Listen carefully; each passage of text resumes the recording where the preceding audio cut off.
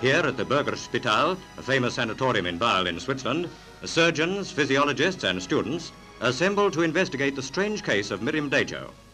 A middle-aged Dutchman, he has lived for many years in India. Before showing this film, we asked Britain's foremost surgeon to comment upon the demonstration. His explanation was given in the presence of Chaplain Pincher, Daily Express science correspondent. Here is Chaplain Pincher to report.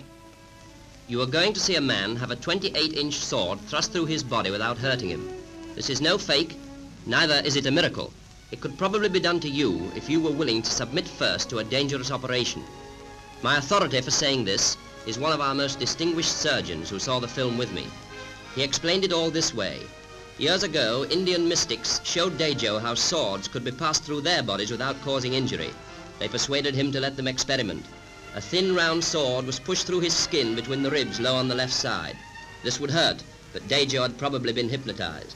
There must have been some loss of blood, too. By careful manipulation of the sword, it could be worked further into the body so that the point missed most of the vital organs. Then, with a quick thrust, the liver could be pierced and the sword pushed through between the ribs of the other side. Now, all this would be very risky.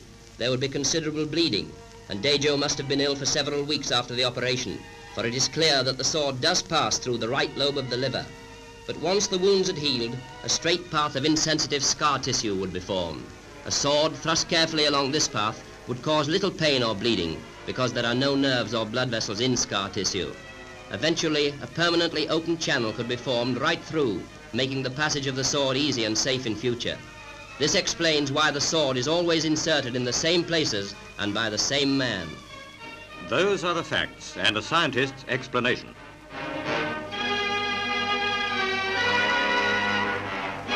Meantime, Mirin Dajo eats and lives as an ordinary individual. The key to his secret is still locked in Eastern mysticism.